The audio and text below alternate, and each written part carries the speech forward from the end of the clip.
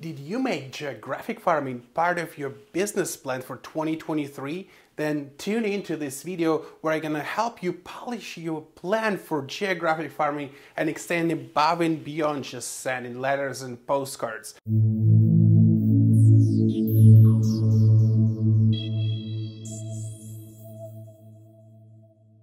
My name is Roman Ivanov. I'm a real estate coach with Tom Ferry, and on this channel I'm showing you solutions and strategies to make your business thriving. So we want to discuss how we can start a brand new farm, how to locate the farm, and how to get the most money possible when everyone's complaining about this marketing strategy. You want to be in the farm that has enough turnovers.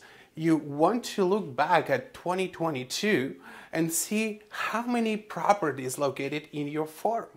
And then you want to see how many homes have been sold in 2022 and calculate the ratio. So to give you an example, if your farm is 100 homes and 5 homes sold in 2022, that means that there is 5% conversion rate. That's pretty healthy market where I would start marketing. If you have too high of a conversion rate, most likely people are escaping this neighborhood and it's not really a good one. Same thing if you have way too low of the conversion rate. If you have 1-2%, that means that this is established community and people just tend to stay in homes for a long time. So second, you want to calculate average sales price. In this real estate business, everything is about the numbers. So you want to see how the sales of this home will drive the marketing forward. Yes, we need to allocate the budget to start it, but if we're gonna sell homes that not financially making sense for us to market, then we would want to find another neighborhood. So I would say that from the sale of 2 homes, you need to allocate the marketing budget for the whole entire year. The next step is reviewing your competition. If you're targeting really hot, nice, expensive market or the development, then most likely other agents will be present. Now you need to evaluate how strong is the agent that you compete with.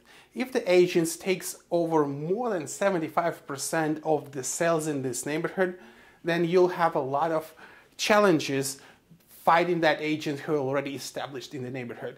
When you enter in the market, you want to start with a listing. Listing will give you all the opportunities to grab more and more buyers and sellers who would be interested in selling and buying in this neighborhood. So the easiest way of getting a listing is to send the neighborhood a letter with "I have a buyer." Yes, you would have to have a buyer in your database who would be an avatar for this particular neighborhood.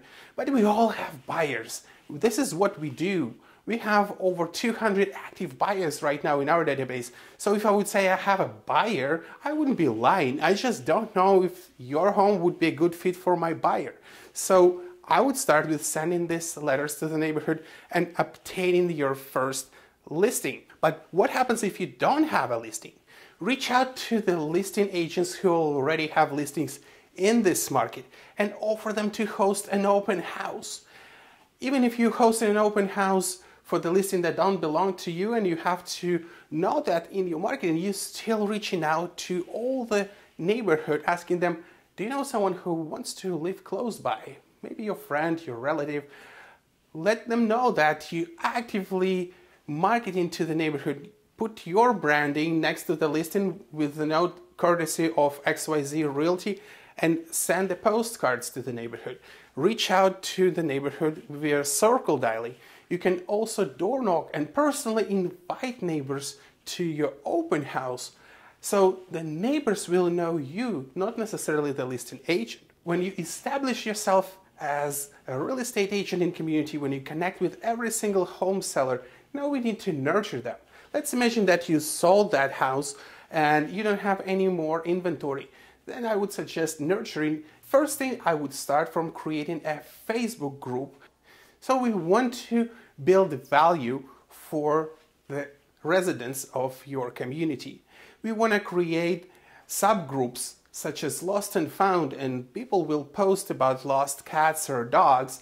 We can create a subgroup in your community group as for sale, and neighbors can sell stuff like yard sales or garage sales right in your group. I would also invite you to take an extra step and create neighborhood news in this Facebook group when you go live every Friday or Sunday, whenever it's more convenient for your audience, and you talk about what's happening in the community. It can be a new coffee shop just opened across the street, the cat just lost, or we have that pet hall in the corner of 123 and Banana Street. Be cautious. So these weekly check-ins will not necessarily be about real estate, but will bring a lot of value to the participants.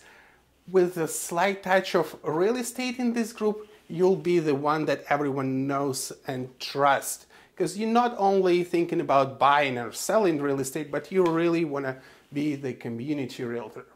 So since we're talking about social media, we can't necessarily target this audience geographically because of the guidelines of Facebook, but what we can do, we can download the list of all the members of your farm and upload them to Facebook or to YouTube to create a custom audience. So you can target to these particular homeowners directly, regardless if they own this home and live somewhere else or this is their primary residence. You can run Facebook ads, you can run Instagram ads, Google pay-per-click ads, as well as YouTube community videos. Next step to nurture our relationship is to participate into community events.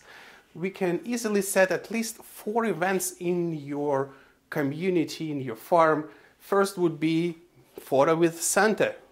Christmas just around the corner, and we can start from Meet the Santa or take a photo with Santa. Egg hunt in the spring.